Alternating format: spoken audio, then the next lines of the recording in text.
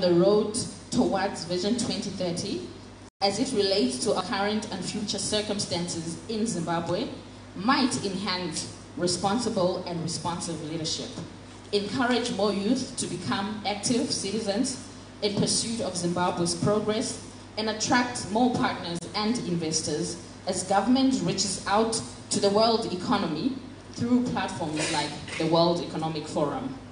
In addition, it is our hope as young people, the depth and reach of our engagement today is a reflection of our love for Zimbabwe's progress, our resolve to do more, even with less, and our commitment to responsible active citizenship.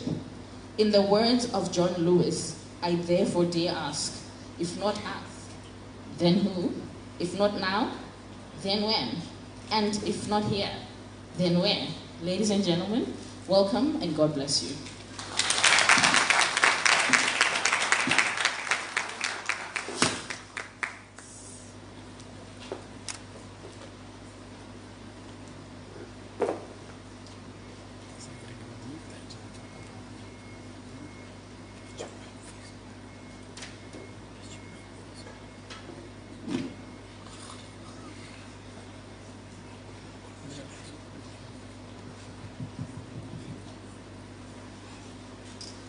Okay. Minister, how was your trip from Brussels? It was fulfilling, Tina. Thank you very much for asking. I arrived here at 8 minutes past 12. So I'm still jet lagged, but I couldn't miss this anything, frankly, and I'm delighted to be here. This is the first time that Zimbabwe was invited to come and address and engage with the EU members of parliament in Brussels. And I felt that at the end of that engagement, in terms of making sure they understand our economic reform agenda, that came across very well, it was well appreciated, and every one of them is saying, that's very good, but let's walk the talk to make sure that all the steps that you say you follow them, and follow the targets. And I'm also hopeful that we'll certainly do it in the next 2 years, but making sure that we build towards that vision 2030. Okay, excellent. It's good to have you today. I think I'll just start off by saying you're the Minister of Finance of Zimbabwe. Did you ever think as a young person, like we are now in your 20s, that you would ever be the finance minister? When you were 28, you had a good job. You were working for the London School of Economics, a better job than most of us have, and certainly a job to begin with, which is what a lot of us can't even speak to. So tell me, what is your feeling around that? Well, it's always an honor to serve as the Minister of Finance and Economic Development for your country. So it's a real honor. So when I was asked, I didn't have to be asked twice, or only once, and I accepted, and then that was it. And I know that for my family, it was rather sudden, if not traumatic, because there we were, I was busy doing things in Switzerland, in the corporate sector, doing private equity, advising governments. And little did I know that I would be advising myself very soon as Minister of Finance, not mentioning, I think I can mention that I was doing quite a bit of work actually advising the government of Ghana on economic management. And here I am now. So it was all quite sudden, but all worthwhile, and I'm delighted that I agreed. It is a challenge, but for me, that's my nature. If you know me at all, I love complexity. So I know it's a complex job. If it's not complex, I'm not interested. It's too simple. It has to occupy me all the time. If those who work with me, they will tell you that I'm the one who's always running ahead of them. I'm energetic, I'm passionate about whatever I do. I love everything that I always decide to do. Thoroughly. That's good to hear. And I know, okay, we know that you've attended the World Economic Forum before in different capacities. But this is your first time that you're attending, or this is the first time that you are attending as the Minister of Finance and Economic Development within that role. So I think to build off that, what key opportunities do you intend to leverage on? And can you, in simple terms as well, explain the strategic importance of attending a meeting like this at Davos to someone who's on the street? For them to understand the importance of Davos and the whole scheme of things. How important is Davos to the man on the street, to the student in school, to someone who's looking for a job? How important is Davos to us? Zimbabwe has to take its place once again in the international global community on the economic front, on the political front. So the Davos opportunity is one such opportunity for doing exactly that, for us to present ourselves, showcase ourselves as a country. This is re-engagement, after all, that we've lost for several decades. And it's our opportunity. And I'm thrilled with the theme for WEF this year, which is Globalization 4.0, which really tries to highlight that the world is shifting from multilateralism to plurilateralism, and then also shifting from a multipolar, or rather unipolar world in terms of distribution of global power to a multipolar world. You can look east, you can look west, you can look north. There are enough partners to talk to. But I always say that for Zimbabwe, we must look everywhere. We shouldn't look east, west, north, south, look everywhere. But then you must still know where to look.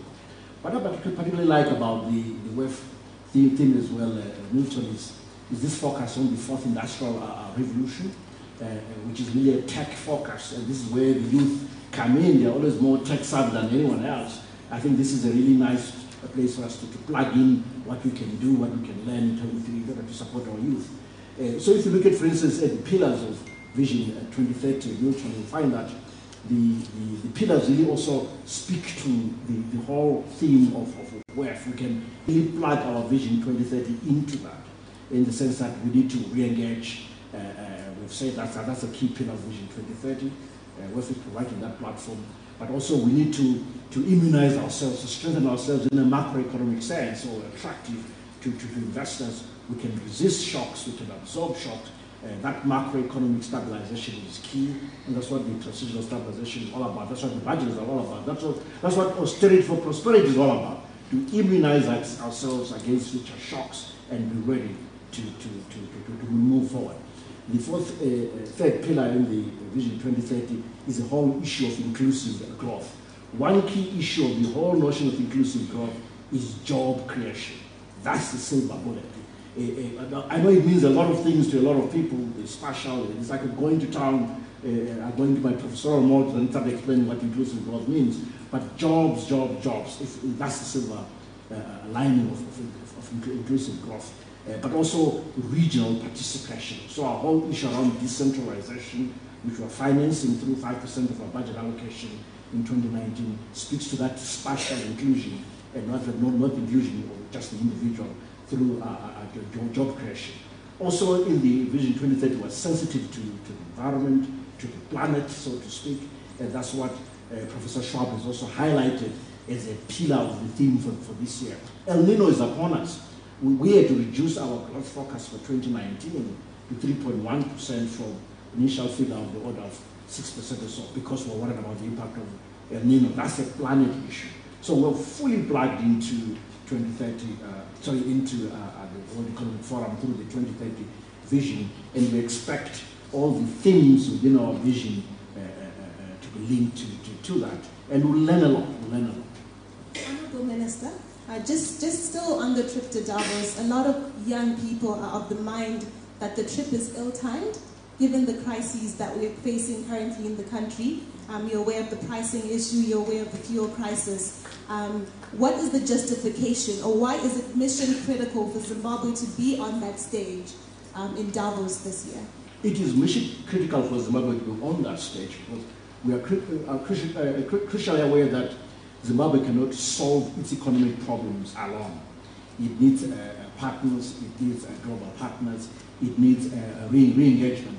One of the reasons why, for instance, we are running out of forex, we have got forex crunch, is because we can't access enough credit lines. We've lost about 80 different credit lines through our entire banking sector.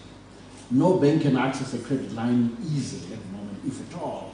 The way it can only be done is if it's done through the central bank with a guarantee from Treasury, and that's not even enough. You find lenders are also asking for a commodity-linked facility, which is, we need gold proceeds or platinum, whatever, to further guarantee the payments for these loans. So it is serious. It's an issue, and we have to be plugged into the global community. We have to keep banging the door so that we can get those critical credit lines. Certainly, we have to bang the door on our creditors, whom we owe money. Look at World Bank, the African Development Bank, And really the key issue is their shareholders, which is the Paris Club shareholders. And those are the shareholders that we need to talk to continuously so that we can unlock that arrears clearance of roadmap, make it work, and then that will then unlock our access to capital globally, which our industry needs to create jobs, to run what they do, for us to finance our fuel needs. So the timing is exactly right to send the message that we cannot walk this road alone. We need the international community, we need them to support us, and we're here to sell that message, and that's what we're doing in Davos. After all, also Zimbabwe is open for business. For those who see the opportunities and want to take those opportunities, we are open for business indeed. That's really good. I think what I want to paint as well, for the sake of everyone, is that not anyone or not any country is invited to Davos. G20 countries are the ones that are invited to Davos. And the reason why Zimbabwe has gone twice, first once was a miracle, second twice, is because we have a Zimbabwean who's in the World Economic Forum who has lobbied for Zimbabwe's involvement within the global framework of the World Economic Forum. So that alone, it's actually quite an honor, and there's a lot that we can definitely leverage from the World Economic Forum. So now to bring it, Prof, back home, we have this interesting thing called FCA accounts.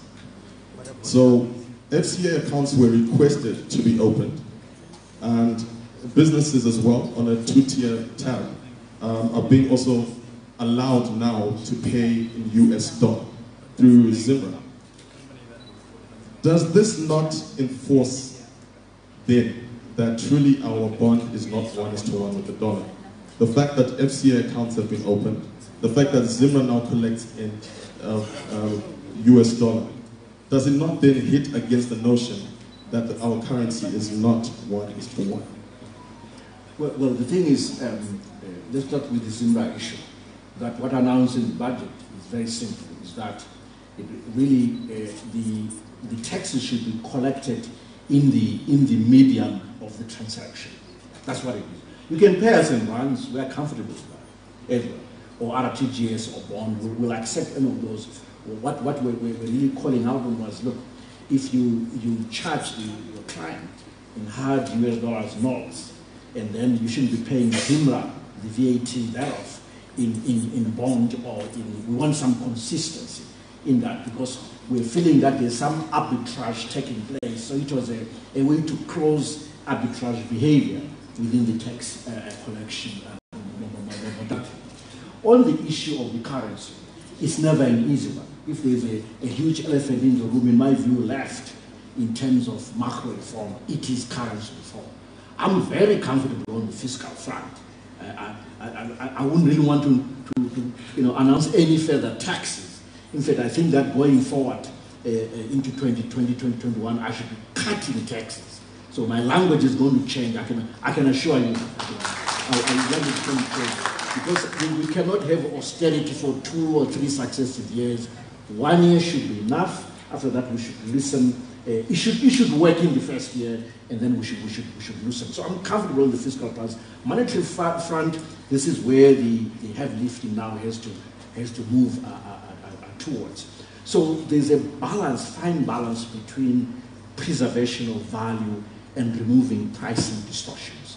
So as you do currency reform, you have to continuously balance those two. If you look at what we did on the 1st of October, if you really think about it carefully, perhaps that was the beginning of currency reform. Don't you think? That separation of those FCA accounts, and then also building the micro institutions to support monetary policy, the monetary policy committee, raising the reserve requirement, and so forth. Those are the micro institutions that support monetary policy conduct. And separating those FCA accounts is the right thing to do.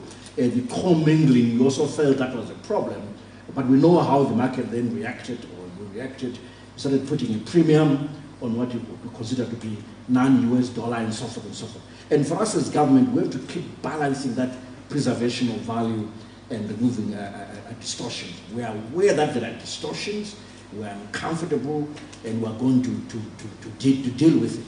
Let me say something about US dollarization. I think some of you were very surprised that we've discouraged corporates from saying that they'll sell their products in US dollars and That was nothing actually else. my next question. Yeah, that discouragement was actually my next question. Okay. Thank you very much. Now, let me tell you what, if as a nation we accept the US dollar as our sole currency, then it means that we're afraid of currency reform. That is not currency reform. Accepting the US dollar as the only legal tender is not currency reform. That's capitulation. What kind of people are we that we can't even have our own currency? Tell me. I also hear about adopting the rand. I even argued for it a few years ago, and there was a reason. But you know what? If you're going to argue for the rand, first of all, to acquire those rands, you need US dollars first. So you acquire US dollars, and then you purchase the rand, and then you quote-unquote distribute the rands. What are you trying to do? So it doesn't sound like it's a very useful path to follow. So my view is long-term, Zimbabwe needs its own currency. Our job as policymakers is to create the right environment for this currency to be credible, to be stable, to be less volatile, and for you to believe in it and buy into it. That is our job. So dealing with the fiscal side of things is the first order of business to create the right environment for a stable currency reform going forward. After all, what we have for now is fiscal policy and no monetary policy. So the solution is still fiscal. So as long as we tighten the belt in that direction, I can go into detail there, but I shouldn't. You find that the currency volatility is well managed. Okay, thank you, Minister. I'm sure a lot of the young people are happy to know that your goal is not to continue to tax an overtaxed youth population. And while we're on that tax, I know that you raised about 500 million in using the 2% tax in the month of December. Am I correct? I'll correct that. No, not as much as that, but a handsome amount nonetheless. Okay, maybe can we talk about this handsome amount, because I think it was said in the tabloids that this money was then used for the hiring of 3,000 teachers, 350 university staff, as well as devolution. In your view, do you think this is the best way to have used the taxation funds, and do you not feel that there are more pressing issues that would require those same funds at this time? Oh, thank you very much for that question. First of all, let me be clear. The 2% tax is a wonderful tax. First of all, it ensures maximum coverage. It ensures compliance. It ensures that we can also make sure that the informal sector contributes to the fiscus. The Treasury is owed, or maybe I should say Zimra Treasury, same thing, is owed $3.5 billion US dollars by corporates and municipalities. We have collected VAT, pay as you earn, but not transmitted. So what ended up happening is that Treasury was now forced to use the Reserve Bank overdraft window to pay its bills, but we just owed money. So we have a serious compliance challenge, very serious. So our view was, you know what, maybe let's come up with something that will force compliance. So that was our best idea. I'm happy to listen to any other ideas going forward in the future. I'm all ears. As to how we want to use it, you know what, my view is like this, unless you advise me otherwise. I don't think Zimbabweans really hate the 2% state. I think, no, let me finish. The issue is, how do we use your money? That is the issue. I don't think everyone is saying that 2% is a lot of tax. They're saying, how are we using our money? So that's for us as government, the government to be credible on that. We should show results of how we're using the money. And I think that the issue of devolution is not a small matter. We have allocated $310 million for that purpose. We've used a formula that works as follows. So first of all, 25% of those funds are applied at the level of provinces for both running expenses, but the bulk of it is capital expenses. That's about 75 million or so. Then the remainder, 3/4, is at district level. Every constituency is covered by name, and I know all of them. And I know how much we've allocated for each. Absolutely. And we've used a formula. The formula is, we look at poverty levels, so it's very people-oriented. We have a whole poverty map for Zimbabwe. We have it. Then if we look at the infrastructure deficit, looking at a very simple variable is the number of kilometers of unpaved dirty roads. And then the third is population size. So population, infrastructure deficit, poverty, we do the allocation.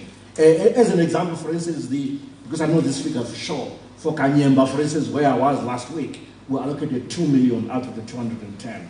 But there's still money is at the provincial level, at the level of Mashonaland Central. So every corner of Zimbabwe is covered by this. And in my view, that's a very useful use of these monies. Secondly is the social sector. Of course, we can single out teachers, nurses, whatever, but that's your social sector, supporting service delivery, making sure there are enough resources in the health sector, in the education sector. That's what this is about. 3,000 teacher or one teacher, that's what the issue is about, enhancing service delivery. I look at it, how much are we going to raise? Maybe I shouldn't say the figure. They say the minister has too much money, want more salaries. I shouldn't speak, but I know the figure. But I would say that the focus is devolution, social services are the key areas. And by the way, you know, our strategy for showing how we are utilizing resources also shows in the way we're making savings. I've said to all my ministers, my colleagues, and the members of parliament so far, we shouldn't have these fancy cars. We have not authorized the purchase of a single car for a minister in Zimbabwe. None. I say to them, you know, I need the money to buy ambulances. I need ambulances, and that's what I'm going to buy with the savings from the cars from the ministers. That's what I'm going to do. So we're very serious about this austerity, about walking the talk, about meeting the people of Zimbabwe halfway, about using their 2% taxes properly. It's the 2% tax. It's not about pay unto Caesar what belongs to Caesar. It's about us giving back to the people what they contributed in the first place and covering areas where we think that we can create the right type of public goods for everyone to be able to benefit from. All right. I think just to add on to that, the question I wanted to ask, but I want to ask it now, is the pain that people feel when it comes to the 2% tax has to do with the fact that it's heavily burdened on the formerly employed. Already the formerly employed are getting hit left, right, and center from the paycheck end. I mean, every time I look at my paycheck, I'm always like, I can't believe this. Then you have the 2%. So I think the pain of the 2% is not necessarily what it's used for. It's the fact that people feel that it's burdening the people who are already working to drive the economy. And they feel that perhaps if the 2% can be plucked from elsewhere, I think this is what we need from you guys as well. If you have any sort of ideas or solutions to this, we will have the Q&A section, and then afterwards we'll definitely find ways of communicating back to the minister. So I think on that note, that is where the pain of the 2% is coming from. Well, we'll not. Thank you, Milton. Okay, we move on to probably arguably the most critical question of the day, and that's Mabasa. Jobs, yes. I'm sure you're aware, Minister, 90% of Zimbabwean youth are currently unemployed. The economy is very informal, and we don't know, do you have a strategy as to how you intend to absorb these youth so that they can be productive and contribute to the Vision 2030? Because the Vision 2030 will need alignment, it will need buy-in, and it will need all hands on deck, so to say. So what is your plan around how youth can really engage and be employed and have jobs the same way you had a job when you were in your 20s? I must admit I was fortunate to have had a job when I was 21. So you know what? I'm actually very passionate about job creation. You know, in my previous life, I created a whole center for entrepreneurship in South Africa. And I still mentor a lot of youth around the world. So I'm very passionate about this. So it's sitting within the remit of the Minister of Finance. I think that a smarter use of our tax policy is one way to contribute to job creation. What I wanted to elevate within the budget, but I think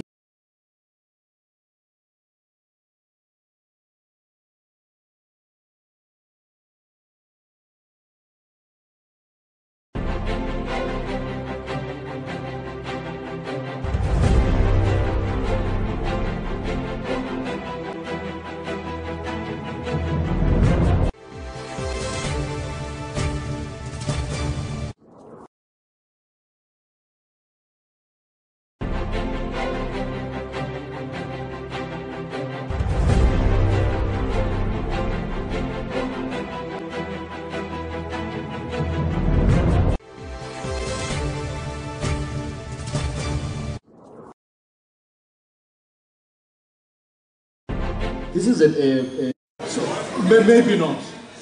Maybe not. Correct me. I need to do some research. But anyway, there must be some benchmark where you say, look, for every job, not an additional job that you create, we will give you a rebate which is equal to a percentage of the average salary for that job category. I'm very keen to really explore that policy and see to its logical conclusion as a way to stimulate job creation. But also, we did a lot in the budget in terms of rebates for imports, in terms of import substitution in the furniture sector, in the SME sector, and all of that is contributing to job creation.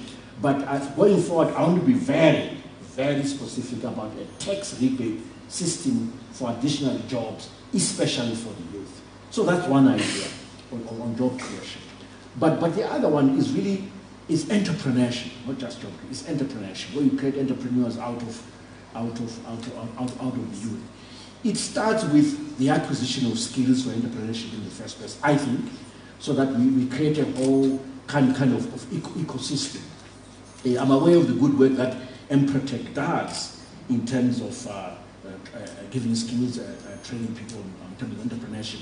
That's that kind of thing, to a point where the youth or potential entrepreneurs are able to develop credible business plans. And once they've done that, they need to be incubated. So we need to invest more in incubators. They need to be incubated where they can plug and play, so to say. And also, we need our older business people to be mentors. A whole mentorship program around these young entrepreneurs is also important. A fourth pillar is angel investing. We're not very strong on angel investment in Zimbabwe. I know that. It is an African weakness, by the way. We're not very strong on angel investing.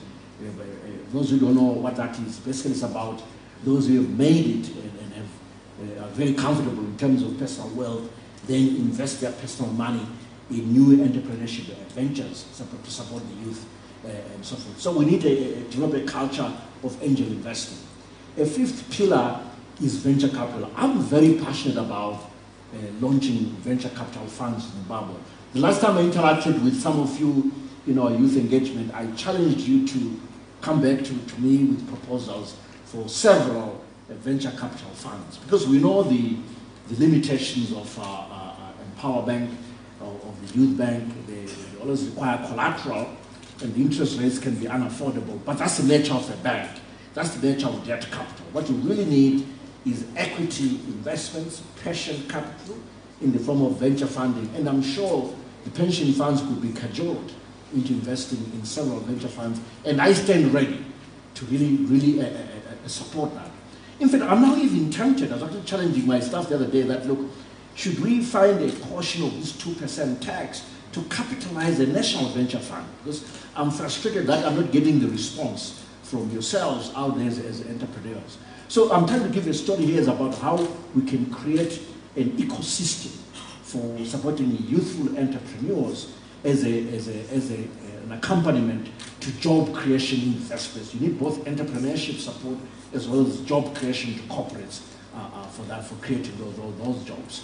I've heard arguments about, and I used to push this a lot, about maybe even reforming the curriculum.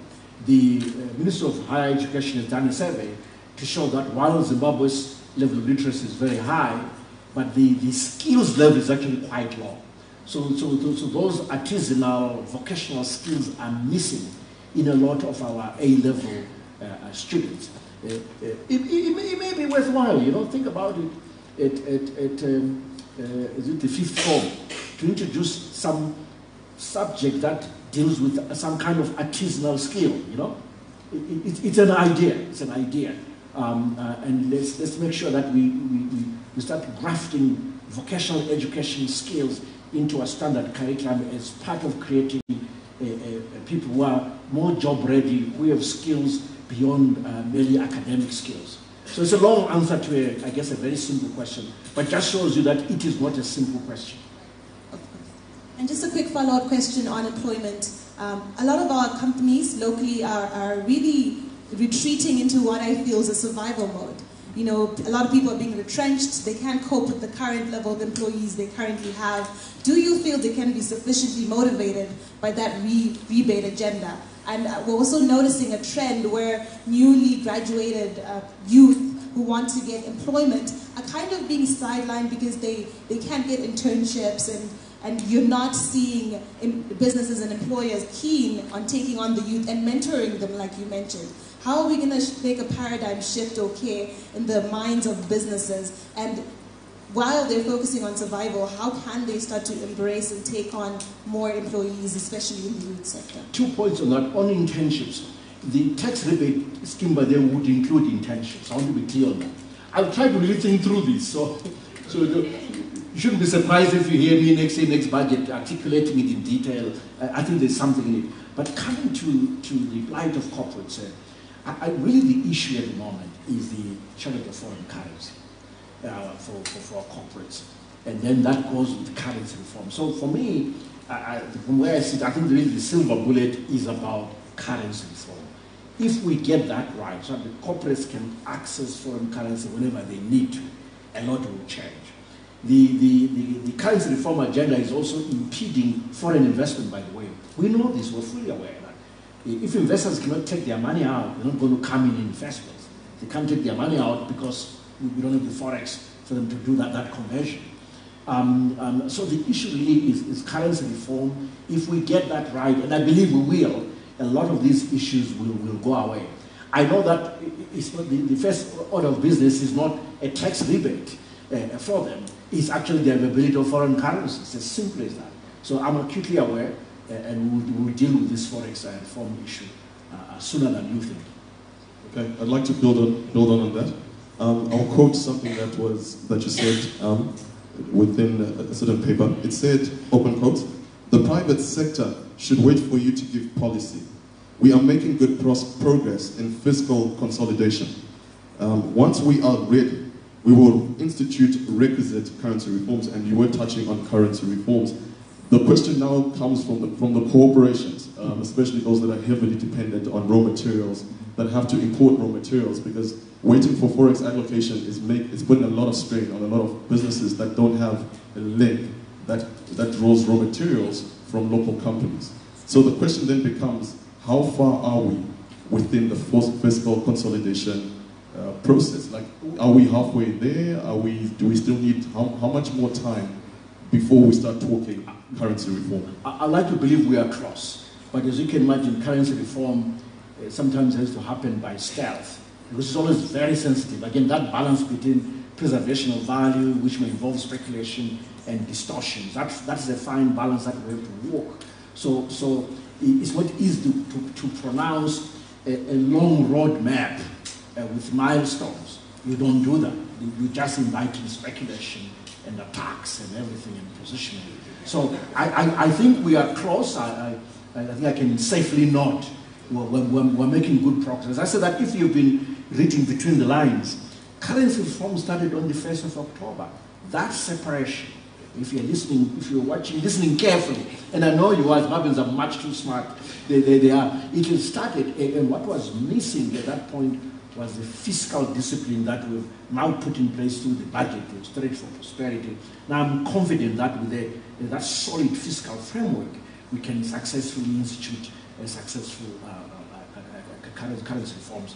And my message to the corporate sector was because, frankly, I do not believe that adopting the US dollar is currency reform. That's capitulation. It's actually the opposite of currency reform. Currency reform means something else. It means that creating something that we're all proud of, something that we can defend, that is credible, something that will not erode our competitiveness. The US dollar will erode competitiveness, absolutely. We know that. And going forward, it will just get stronger as a currency. And that's not good for a weak economy like ours. Honorable Minister, you say that we are close, and that's a rather vague response. It is vague. I say this because there's a lot of young people who are going to be casualties along the way on this journey to currency reform. You have young parents in this room who swiped $250 bond for a pair of Tuffy's shoes with the schools opened. and all of the speculation and price hikes is a result of the lack of currency reforms. So are you in a position to give a more maybe concrete response in terms of months, weeks, days, years to allow young people to plan for their lives? It's months. Months, okay. So it's months. Less than 12 months, right? Less than 12 months.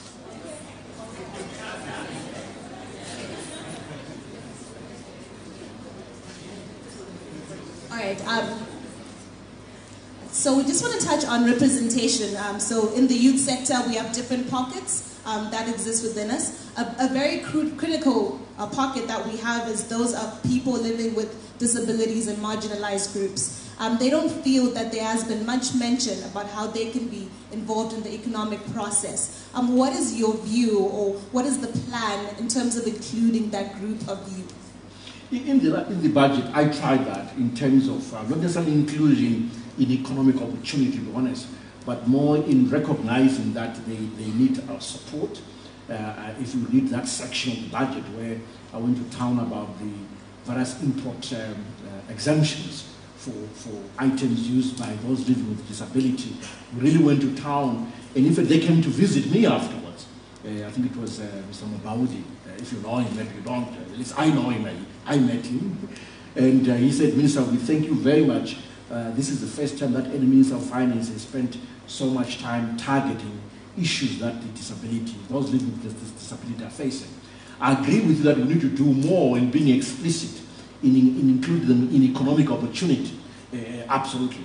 And in fact, after my meeting with them, I said, look, I need your CVs because we need one or two board slots at board level where we should be including people with disability to also participate at board level. But I agree with you that in terms of jobs, in terms of entrepreneurship, we need to do more.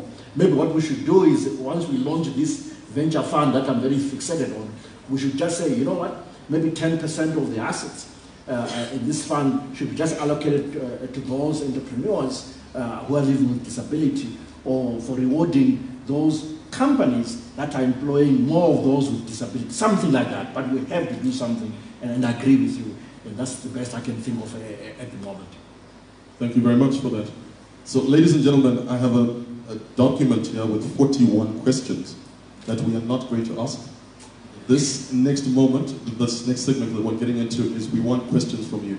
We want your questions, we want your solutions, we want your thoughts. But ideally, you have to keep it very short and sweet, literally a 20-second pitch. We need to have as many of us be able to ask questions and engage with the minister, and that is very integral. Please remember, no critiquing. All we need is questions to the policy, questions to what we've discussed. We need our dialogue to be very constructive and enable us to then move forward with maybe we could take 3 at a time so that we can then 3 at a time. All right, definitely. Yeah. So we will start off first. This is the only chosen one, and then free flow from there. We will start off with a question from a B2C representative. Are they ready? Sorry. From the Citizens Lab. Sorry, my wrong day. From the Citizens Lab, please. Let's give them the mic, and you have the floor. Remember, short and sweet, and then we can have more involvement from people. Thank you.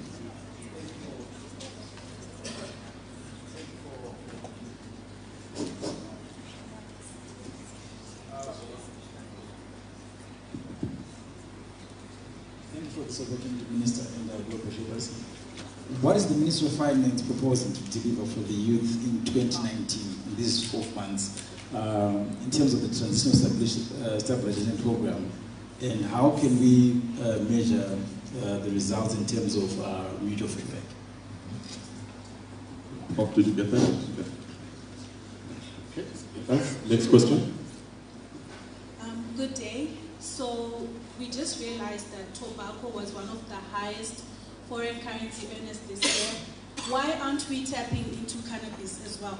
Because exports to Canada right now, we can be able to do that. So we've got 99-year leases, we've got arable land, we've got people who are interested in agriculture. Minister, can't we explore this option? I think with the stress in Zimbabwe, people are afraid we might get a little too high. So, well, I think the government is playing it safe. But very important question. Thank you. Can we have the third question? Thank you very much, Minister. My question comes in response to your availability. You were talking that you were saying, I'm waiting for the proposals to come, but it's very, very difficult to access your office, by the way, Honorable Minister. And we have come with some proposals, but just to, I've seated with a fellow here. You also tried to come, I think about several times. Yes, myself also. And it's very, very difficult for us to access you. Okay. I'll maybe just take a fourth question as well. All right. Because that one is a statement which is also true, by the way. So. Okay, can we have a fourth question? Afternoon, Minister. We understand there's the 2% tax. It's something we have to live with. But can you not use the 2% tax for something more holistic and meaningful, like a health fund that allows us Yes, that allows us to have free access to health or some measure of decent health, because it's very important. Health is the livelihood for everyone. These are okay, so we'll stop there, and the Minister will address, and then we'll take it from there. Yeah. Let's take this one. The youth programs or youth issues within the budget or TSP. Yes, I mean, we pronounce on this, as I say, really we want to measure the issue around job creation for the youth through the tax, the deliberate system. We've said use it or lose it. So one of the things that we're measuring is whether these companies, as they use the rebate system, are they creating jobs or not? Are they creating jobs for the youth? So that's one area that we'll target in this budget as we implement the TSP. But in my earlier contribution, I went further to say I want an even more robust program in 2020 budget, where we want to expand the rebate system and be clear that we will give a rebate of an X dollars for so many new jobs created. I'll be very specific about that and see how that works. So that's where we are headed. But this year we have a kind of blunt instrument because we have a broader set of rebates that are not very well targeted, but we still measure the amount of youth jobs created. We'll be able to report on this. On the tobacco levy, so on the cannabis issue, I agree with you. It's a great opportunity. We should move faster. Yes. The answer is yes. So, yeah, so I will convey this to my counterparts in agriculture as well and health to make sure that we can issue those licenses for entrepreneurs to invite other partners and get on with it. And I'm aware that Canadians have been in town working with local partners to try to acquire licenses and get into this kind of business. It's big business. It's big business. My availability, I work really hard. My time is short. Those are the facts. It's true that I'm not always available for meetings at short notice, but I'll try my best. In fact, you know what? When I started working literally in September, October, and that's the beginning of the budget planning period. So you just go deep into that. The whole of November, December, it was budget, and I'm still in budget mode, by the way. I spent 12 hours the last day of the budget approval in Parliament from 12 p.m. to what, it was 2 p.m., I'm sorry, to 2 a.m. That's when we passed the budget. That's the nature of the beast. And I had to spend a similar amount of time at the end of the month with the Senate. So it has been that time of the year when I'm deeply involved in the budget, and then you still have to fit in everything else. So my availability is curtailed, but I suspect, once we've gone through Senate in February, then I'll be more available. Let's give it a go, and I'm always happy to listen to ideas and support them. I'm very serious about this idea of venture fund. Other ways for using the 2% tax, such as the health fund. We already have a health fund. We also have the HIV fund as well. So, but this is an idea. So I want to receive more ideas to see how we can better use this wonderful tax, 2% tax in the future, to make sure that we can feel it as citizens who have contributed to it in the first place. So more ideas we will tweak as we go forward as to how we apply it. Just a quick commentary there while we're on the budget, Minister, and I don't want to take any time from the floor. We're hearing that there was an incremental allocation allotted to Parliament, 80% increase, I believe, of the budget. We heard talks of gym memberships and 3-course meals and desserts. So I think maybe the youth would like some clarification. Maybe how are you deciding on who gets an increased budget? You know, the Ministry of Youth doesn't have a very robust budget, and yet you find that there was an increase on this end. So maybe how are you deciding on which groups receive an increment on the budget, given that there's a lot of pressure on the budget? No, I agree. You know what, let me start off this way. When the initial votes were submitted, in terms of the various ministries mentioning, basically indicating rather what they would like to receive in 2019, when we add all of that up, it came to about $18 billion US. So the submissions were as large as the whole GDP of the country. 100% GDP budget. Just imagine that. Eh? So that's the starting point. So the demands are there. I agree with you. And to allocate is never easy. Coming to Parliament specifically, I had initially allocated $101 million, which is already a 25% increase from the previous year. And obviously the feeling was that that was low. I must admit I'm sympathetic to always empowering the legislature, because that's what, if they do their job well, they act on behalf of the people to monitor the executive. So that's always a good thing, to empower, to capacitate them so they can monitor us, so we do the right thing and deliver for the people of Zimbabwe. But really, initially, this is in the media, so I can talk about it. They had requested a budget of 163 million, and then through some negotiation, we ended up at 145 million. They did give some reasonable arguments, and of course I did disagree with them, and I still disagree on the type of cars that they want to be seen driving around. It's not to be time to be seen driving flashy cars, frankly, if you are in the legislature or you're in cabinet or in government. That's the wrong time. We have to meet the people of Zimbabwe halfway. And I agree with you that other departments need the resources even more. So I agree with you, but in the end we agreed on 145 million. It's a done deal.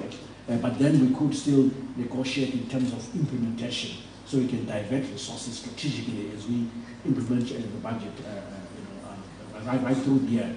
But yes, it's an issue, and it's quite clear that they were very pushy about it. They wanted the resources, they tried to give good reasons.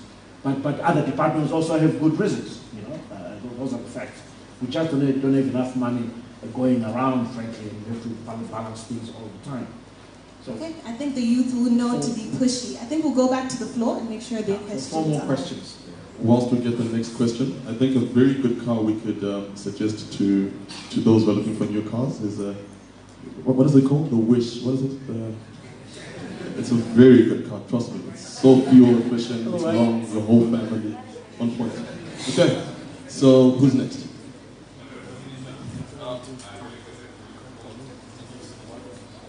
Please, can we sort out his mic?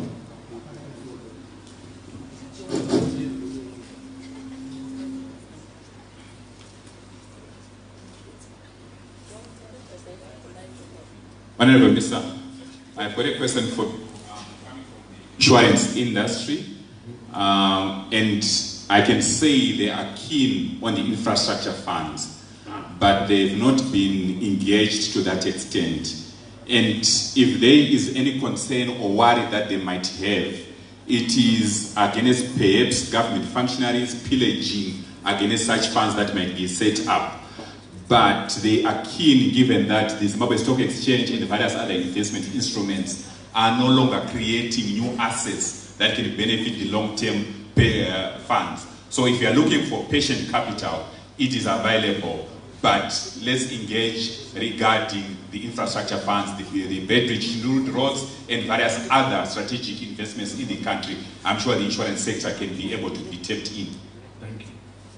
Very good point. Remember, guys, let's keep it short and sweet. Next. Hello, Minister. I'm an entrepreneur. I just founded a company called Fresh in a Box. And Fresh in the Box. Fresh in a Box. I sell vegetables. just that I'm the media sick. But I use mobile money to transact for my clients, but to get produce from farmers, I need to give them cash. And that gap or space that you have said that we are going to maintain at 1:1 is addressed by EcoCash agents, for instance, who charge me an 18% premium for me to be able to get money. I know that their EcoCash... They're charging you what premium? 18%. 1.8. Yes. So I know that there are people from EcoCash here. I think I got a side of Natalie here. I think we need to have a conversation about when we have a cash crisis, how is it that their EcoCash cash out transactions from all of their agents reflect at least $10,000 worth of cash sent out, but somehow there's no cash in this market. We can't explain that. So we need for you to regulate some of these big players so that we can have a handle on the black market, because we are suffering. I'm willing to pay 2% when that 18% is actually handled. So we'll take the third question and then the Minister will take it from there. Thank you very much, Honorable Minister. My name is Malvin. I agree with what you're saying, and I believe that you actually have the vision and what it takes to restore Zimbabwe. But just to give you a tip, there are so many young people that want loans here. But when you see very few actually apply for loans, that means it's a disconnect. And just like him, we also came to your office just to give you input in the budget. You know, as young entrepreneurs, I think look at these few factors. You're asking for a venture capital fund. I've got a blueprint for them in my mailbox right now.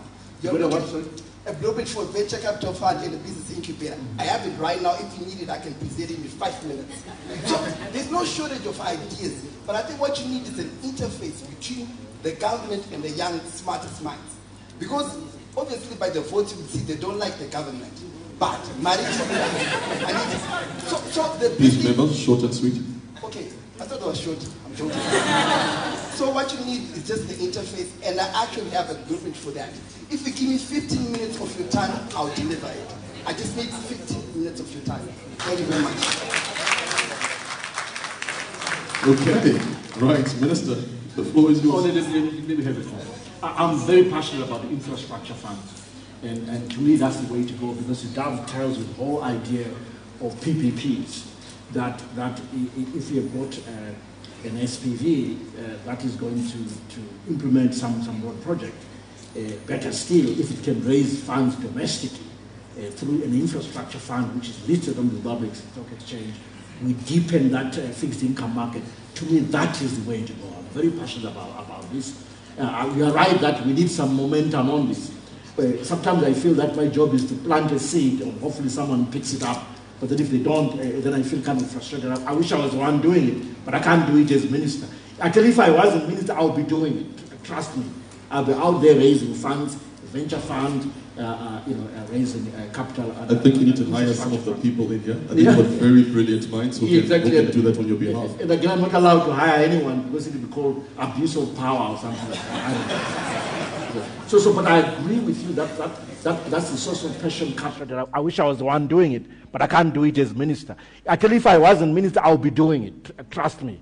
I'll be out there raising funds, venture fund, raising capital. I think you need to hire some of the people in here. I think you've got very brilliant minds who can do that on your behalf. And again, I'm not allowed to hire anyone because it will be called abuse of power or something like that. I don't know. This is urgent. It's very, very important. And I agree with my friend there from the insurance sector that we should move with speed. Sometimes we spend a lot of time going abroad to seek a foreign direct investment for some of the infrastructure. It's not necessary. Domestic capital is adequate for financing infrastructure. I know it. I don't want to be specific about projects, but a specific project that you know what, 80% of the capital is local insurance sector that we should move with speed.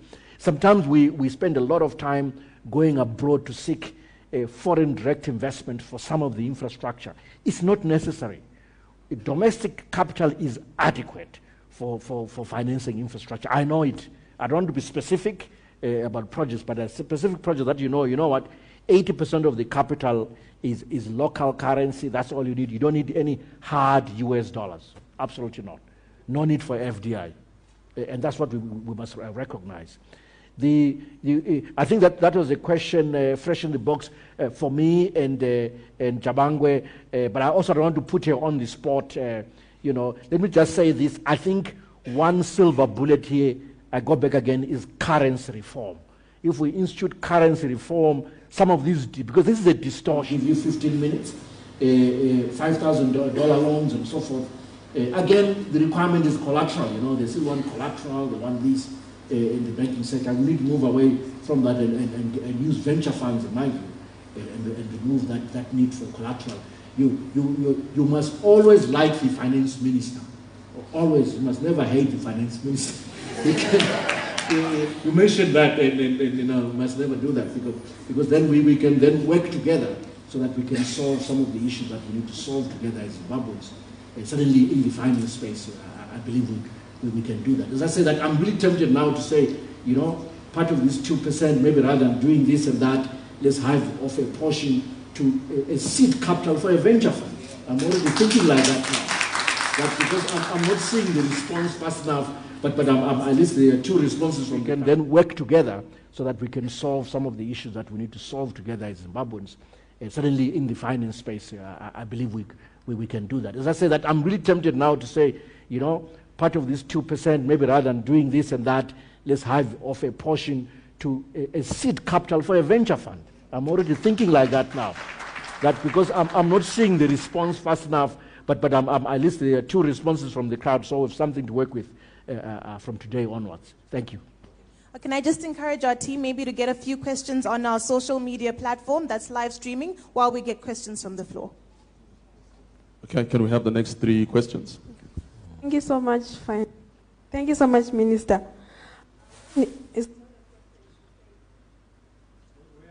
Sorry, just please hold on.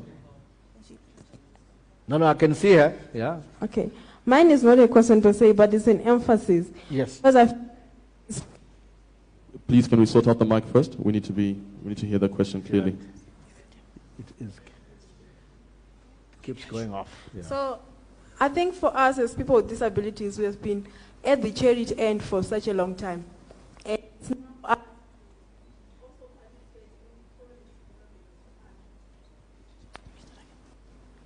oh, sorry.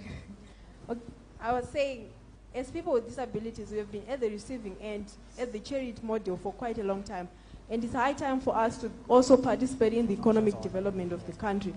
And I think, as the minister, maybe you should put in place policies that also ensure that as people with disabilities, we are also fairly employed in the economic sector, maybe by putting policies like each and every company should have a percentage. You have no employer people with disabilities. So I think you really need to do something about that. Okay. That's a very good question. Let's take the next 2 questions. Thank you very much, Honorable Minister. My question is related to healthcare. I know that Zimbabwe is a signatory to the Abuja Declaration, which says that 15% of the budget should be to healthcare. But our healthcare system is bleeding. We just had a strike. I would like to know why the budget allocation was less than that when we are a signatory, and if we are going to have it sometime, when will it be? Thank you. Thank you.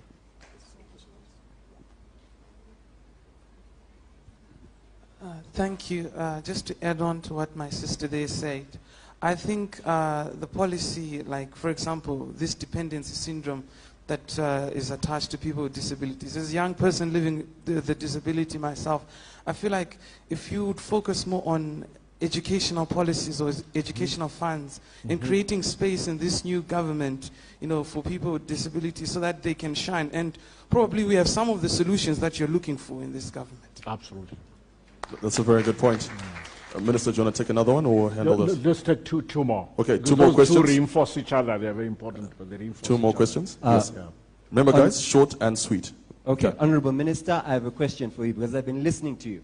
And I want to ask you, do you think the actions and what you're saying is building confidence and establishing trust with us as your constituents, if I can say that, because everything you're saying, you are not answering fuel, healthcare. You're not answering high fees with your policies. You are denying that the US dollar and the bond are not equal. We don't trust you. Please make us do something to show us that we can trust you and that you're building and establishing confidence as business. Okay, can I have one more? Thank you. Honorable Minister, my question is about how is the government planning to raise the forex that will support the introduction of a local currency? I noticed you alluded that dollarization is not it, and so obviously the other option is having our own Zimbabwean dollar. But what are the practical things that the government is doing to actually raise this foreign currency? And sorry, just to add a second question, why are pensioners being made to pay the 2% tax? Why were they not exempted? And last thing... They are exempted. That's not what I've heard from the pensioners that I know. And last thing, have you considered levying a tax on foreign currency accounts in order to start raising the forex reserves required to... Guys, come on, like we need forex reserves to have our own currency. Required to like build the reserves. Let's allow her to finish and then we can take it from there. Thank you. Okay. Minister, let's address those. Do you want to? Maybe another one. Okay, one more. One question, guys. One question, one person. Hi. Thank you, Honorable Minister. I'd like to know, what's your stance on local investment for aggressive exports? Like, I would like to take a case study of Australia. One of its biggest exports is like meat, chicken, of which in the back of every yard in Zimbabwe right now we have chicken.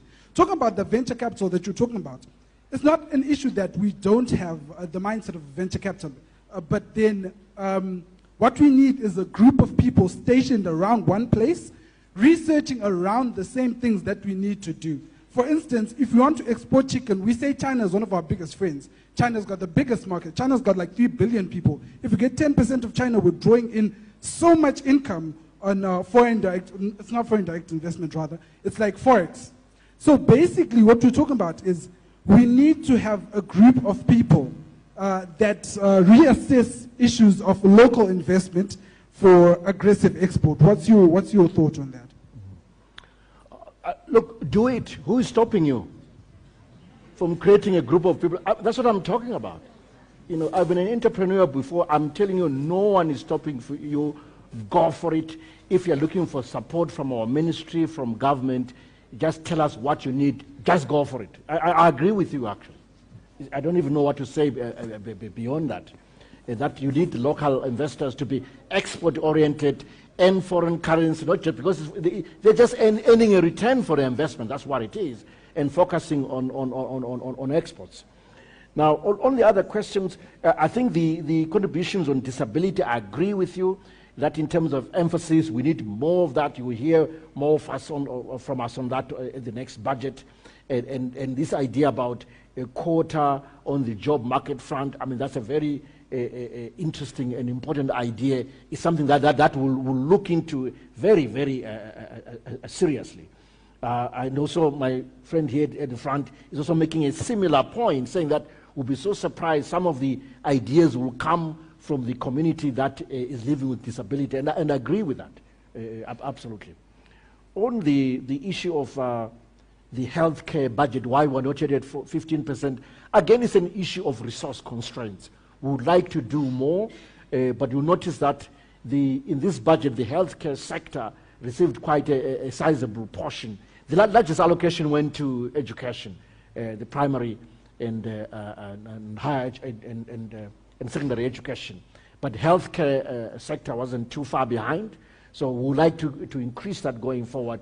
We will. I can't give you a timetable, but we will. But let me say this: over time, I've become fixated on the whole issue of service delivery. That is how every dollar is used. Not so much the quantum of dollars, but how is every dollar used in terms of the quality of service delivery. Are teachers going AWOL when they should be teaching? Are nurses going AWOL when they should be, treating people or something like that? The quality of service delivery is key. Sometimes it's more important than the quantum of dollars or budget so allocated. So balancing the resource envelope and the service delivery is key. In my previous life, actually, we developed service delivery indicators for health specifically, and education, and we rank countries. Zimbabwe is still not ranked, so I'm trying to now fine-tune it for Zimbabwe so that we can start making sure that we follow the quality of service delivery in Zimbabwe as well. The issue of building trust, again, please be patient with us. We are dealing with the issue of currency reform. That fine balance between preservation of value and removing distortions is not easy. It is a process. It is a journey. The journey has already started with fiscal discipline and fiscal reforms. Bear with us. We'll deliver on this, and hopefully you will trust us more on this. I think that be careful about creating suspicion between you, a barrier for yourself, and then you feel that, oh, I don't trust what they are saying, therefore I won't engage government. And then you lose out on opportunities. We also lose out on your ideas. I think guard against that. Even though you're expressing this frustration, please feel free to engage. We'll listen, but we're determined to build trust and close that trust deficit between you, or some of you, and ourselves. On the issue of raising the forex to introduce the new currency, we're well on our way already. We're well on our way already. As I said, give us it's months, but it's not years. So we will raise that foreign currency. We're already well on our way, and when we've concluded, we'll let you know, because at that moment then we have to act.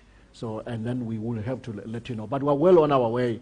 That's not a point of difficulty. On the issue of exemptions for pension payments of the 2%, there are exemptions. It means that someone is not applying the exemptions. So I would have to check who's not applying those exemptions. But there are exemptions for pensioners, which are in the finance bill that we announced. Tax on Forex, no, we don't want to start taxing Forex FCA accounts. I don't want to do that, because we want to encourage you to deposit your Forex. We want the diaspora to send their monies freely without feeling that we would take part of their money and can't explain how we've used it. So it may be a good idea, but we think that the signaling may militate against our desire to increase the inflow of Forex into our bank accounts and into Zimbabwe. Yeah, I've already dealt with the last question about, mobilizing locals to focus on a specific sector for export purposes. Just do it. Absolutely, no one is stopping you from doing it.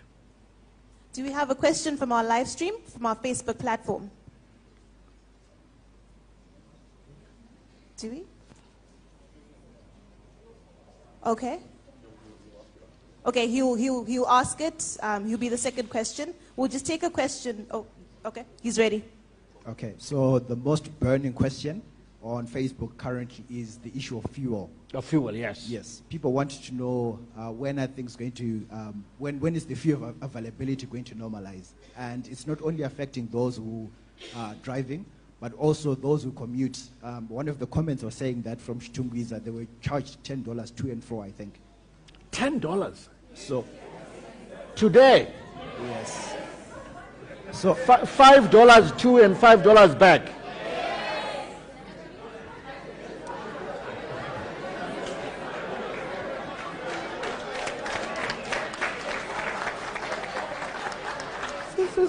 This is too much. Yeah. No, it's a point well made. Thank you. That is the first question. And the second question is, when you talked of entrepreneurship, one of the facts that we established at the beginning, Tino mentioned that there's about 90% unemployment. And in response, you said you're promoting entrepreneurship. But you're going to find that most of the people running business in Zimbabwe are not as skilled. And there's need to have a solid plan to ensure that everyone has the requisite skills to run the businesses. Okay. So skills for entrepreneurship. Yes. Is the government in a position to support or to provide markets instead of giving loans which might fail? Is the government in a position to give markets to some of the youth businesses? Okay. This idea was mooted in the youth policy, where the government had more or less committed to give 25% or a youth quota to most of the government projects that were being run in Zimbabwe. What's the progress that has been made, and what is the status of this at the moment? Thank you for that question. Can we have more questions from the floor, please? Very rich questions. Right. Minister, right now, could you please be able to implement... Apologies, sorry, can you please stand up? Oh, you're there. Okay. Standing up. Yes. Minister, one of the things is that you're saying that there's austerity, but we feel that it's for us, the ordinary people. You guys are being treated outside the country. Why are you not implementing a VIP ward at Parenyatwa? Because you're wasting money going outside. Why is it that Zimbabwe is importing cars when we are supposed to be having Willowville and the Mutare plant working? Why is it that, why shouldn't we make sure that all public institutions buy locally manufactured cars, and even Pali uses local manufactured cars? We don't understand why this is happening. I agree with you.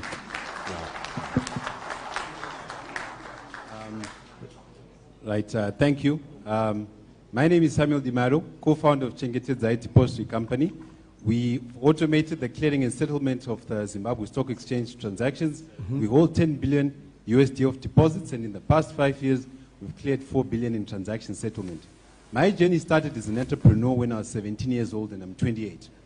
One thing that I can, and the reason why I've told you this background, my question is two-pronged. What's the strategy on privatization, and how quickly is this going to be implemented? And secondly, government seems to be making the mistake of continuously wanting to get back into business. Instead of government being a supporter for business, they are competing with business and they are working against business. I'll tell you today, in the past 10 years, right? And give me an example. Sorry? Give me an example.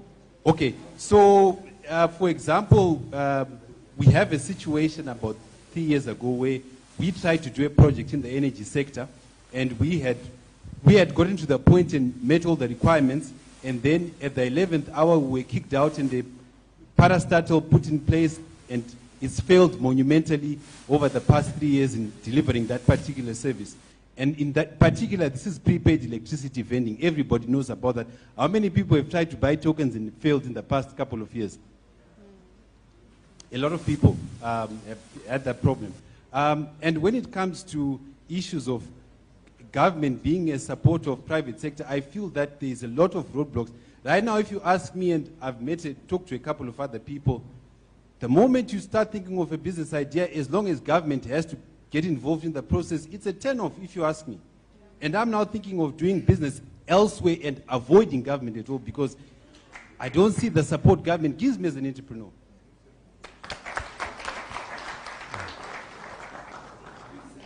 Okay, can we have a lady? I haven't seen any lady ask, so I can't choose. She has to choose. Good afternoon, Minister Mthuli Ncube. My name is Monch Famba, and I was one of the people who celebrated the new cabinet, and especially because we were sure you were a technocrat and you're going to keep our country's finances and you're going to bring some order. Now, when you took over, the black market rate was around 70%.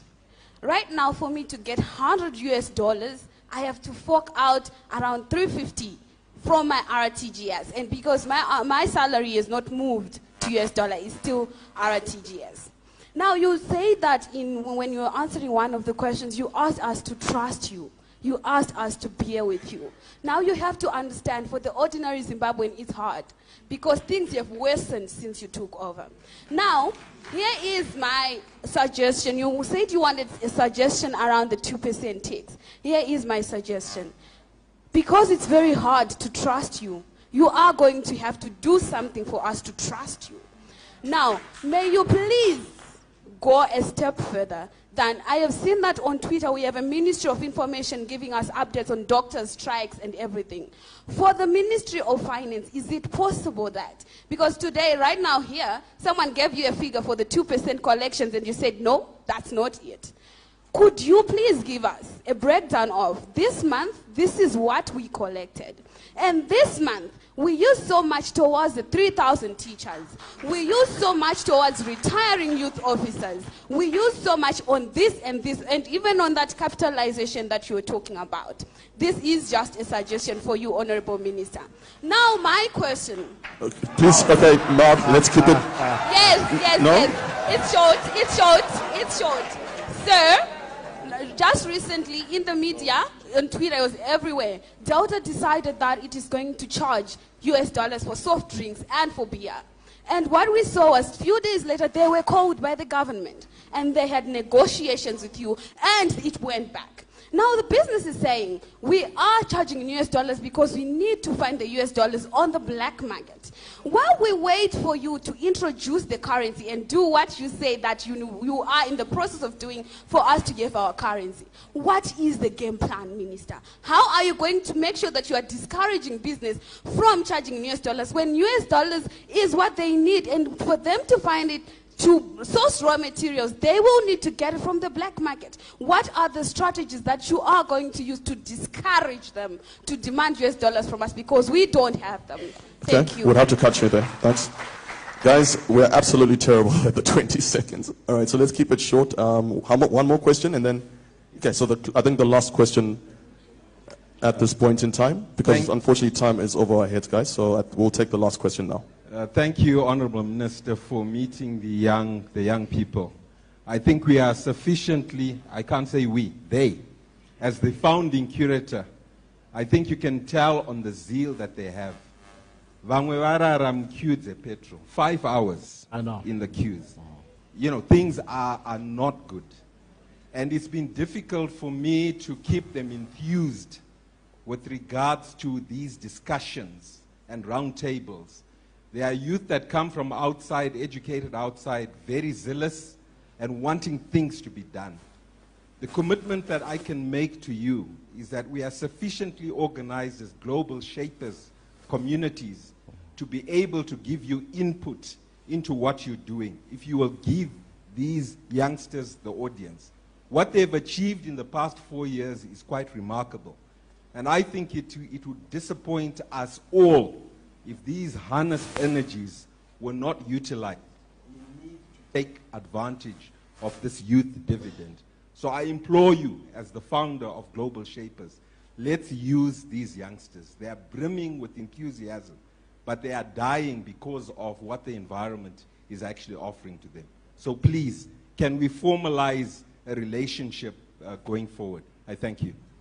Okay, Minister, the floor is yours. Thank you very much. On the question about the fuel crisis, for example, dealing with that.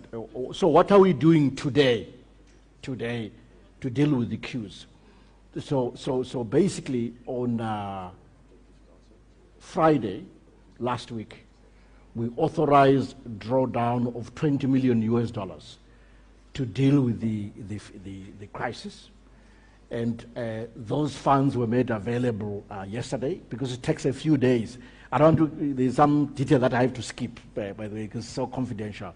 But it was in the account yesterday. Even when I was in Brussels, I was tracking it. So that should enable us to receive about 44 million liters on the back of that release. So that's just a blood transfusion today to deal with the fuel crisis. But a lot more is going on in the fuel sector. We're also quite aware of the arbitrage opportunities that have been created by the price of fuel relative to its price outside Zimbabwe, but also relative to the parallel market. We're quite aware that there's round tripping across borders or between parallel market and the fuel market, and there's a whole parallel market for fuel in the first place, where fuel is being sold. Is it for $4 or $5 per liter? Those are the figures that I keep hearing. So you've got these distortions in the market that are making the situation worse. But I also think that I know that for sure that one of the issues here is again currency reform. Currency reform again is one of the solutions. So I believe that if we deal with that, that will go a long way in rationalizing the pricing mechanism and the behavior of agents within the fuel sector. Of course, we have a forex shortage. That's for a fact. But perhaps just through currency reforms and getting the right pricing for fuel, that will deal a blow into the pricing distortion and the arbitrage opportunity that has emerged in that market. On giving entrepreneurs skills, I agree with you that they need skills to run their businesses, strategy, marketing, financial management, and how to go global, how to survive the valley of death, as they call it, the first 1,000 days. All of that stuff, they need these skills, I agree with you. They also need to access markets. One way to support entrepreneurs, I agree with you, and that was the right policy in my view, is for government to open up procurement opportunities for young entrepreneurs. Procurement programs are very useful supporting entrepreneurs, as well as SMEs, by the way. This is it's a tried and tested way for supporting SMEs, for supporting startups, and it's something that, again, in government we'll take a look at and see how we can accelerate that to make sure that you get those procurement opportunities. It's not just government, by the way. It's also large companies. They too must give startups, SMEs, procurement opportunities and support them. Then they can survive, because with a contract from a large company, it's far easier to access credit from a bank because the OPTEC roadmap is clear. So I agree with it. This is something that again we will push. Then somebody made a very passionate plea for the purchase of cars. I agree with you totally. I would like everyone really to buy local. With Willowville plant, with other facilities that we need to support. I don't want us to be allocating resources again to import more and more cars when we have locally assembled cars that we should be buying and supporting local jobs. So I agree with that. That certainly is a priority, and I'm pushing for that. Government raising additional resources from privatization is about instilling that private sector-led economy in the first place, with the right partners for that particular state-owned enterprise, including an opportunity for Zimbabweans to buy into the company through a stock exchange listing on the Zimbabwe Stock Exchange. And we are saying that you're already an operator within the stock exchange in terms of the clearing of issues and trade settlement and so forth. So clearly this is a way to go. We are pushing for this, and let's see how we proceed in the next 2 years. We've got 11 companies that we've targeted for privatization: banks, POSB, the telecom clearing, Chemplex, and others. And we'll keep pushing to make sure that the privatization happens. Now, but privatization also doesn't mean that government will be selling its stake entirely. We won't be doing that. We will retain a portion, but make sure that the new shareholders, including management, the public, have the lion's share of that enterprise. That's the way to go. I don't know what to say about government crowding out the private sector on some of the contracts. It shouldn't be like that. I'm delighted to say shareholders, including management, the public, have the lion's share of that enterprise. That's the way to go. I don't know what to say about government crowding out the private sector on some of the contracts. It shouldn't be like that. I'm delighted to say it 3 years ago, not 3 months ago. But that's not to say it will not happen again, but that's quite something that I think we should discourage, and in fact encourage that the private sector should do these things. I'm very passionate about PPPs because we're always trying to crowd in the private sector. Government will never have enough skills nor resources to carry out some of these projects. The idea that we should have a transparent budget process in terms of what we've raised, how we've spent the monies. I like this. In fact, we've started. It's just that maybe we haven't been loud and clear enough. Every month now, we're running what I call the run rate, to use cricket language, in terms of what we've collected and what we've spent. Again, we can go a layer down and explain exactly how much we've collected from income tax, VAT, 2% tax. We have all that data, And I'm happy to share with you exactly what we collected in November in full. It will also show, the target that we had set for Zimra, whether they've met that target or not, the yearly target, everything in there, the variance, the whole bells and whistles that goes with tracking financial performance. We have the data. We'll be doing this. It's a very good idea in terms of budget implementation. And I hope that you trust us more as we go along. Certainly, don't close the door, as I say, because you feel a trust deficit. On the contrary, let's get closer so that we can build that trust that is so necessary for us to work together as we walk this painful road of reform. And you say that things are worse, things feel worse, is because what was happening, literally, you had a boiling pot with a lid on it. And what we did was to lift the lid. That's what really happened. And lo and behold, there it all was. So really, it is the process of reform which is necessary, which is causing the pain. But let's walk together. Let's work together. It should be painful for everyone, in my view, for government, for yourselves. But we'll reach the promised land. I'm very certain of that. It's not normal for Zimbabwe not to have its own currency. It is so abnormal for Zimbabwe to have a budget deficit of 11% of GDP. And that's what we're trying to correct. It is painful. It is the patient basically having to go through that pain, because that's the only way they can be healed, is through pain and through a surgical knife in the first place. Then the comment by my dear friend Nigel Chanakira, I agree with you. There's a lot of energy, there's a lot of passion, there's a lot of enthusiasm in the youth. We must tap into it. Earlier I said, please send me CVs. I'm looking for youthful members to join our parastatal boards. At least I would like to have one youthful member per board. For instance, I know that the board of Zimra is not yet complete. I know that for sure. I've got a few board seats that are still vacant. I want to do that. And I've got, at least under my purview, there are 3 other corporates where, again, we need to put the boards in place. So please, I'm happy to receive your CVs. But also, we did say, His Excellency has been very clear about this, that you'd like to put in place an advisory board, which will include also members within your fraternity, the youthful fraternity. We like your energy, we like your enthusiasm. I personally am always inspired by those younger than me. Even if you ask me whom I admire the most, chances are I will not give you a name of an older person. I'm likely to give you a name of someone who's younger than me because of the energy, the passion. I'm always inspired by what you can do and your enthusiasm. Thank you very much. I thank the Global Shapers for inviting me. I think you said that was the last question, so I'm also having to thank you. Just in case maybe I'm making a mistake, to really thank you that we're walking this road to Davos together. This road is not a luxury. It is a necessity. We have to plug into the global community. We can't walk alone. We have to work together with the global community. This is one way to do it.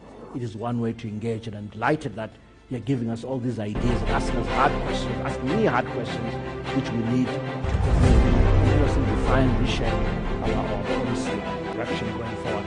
I thank you.